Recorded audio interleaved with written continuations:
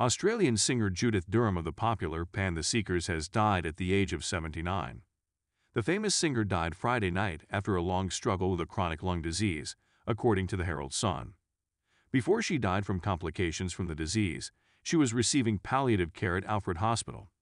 In a joint statement, her fellow researchers Keith Boger, Woodley and Athol Gay described her as a friend for life. They said, "Our lives were changed forever when we lost our dear friend and our shining star." Her struggle was intense and heroic. She never complained about her fate and fully accepted its outcome.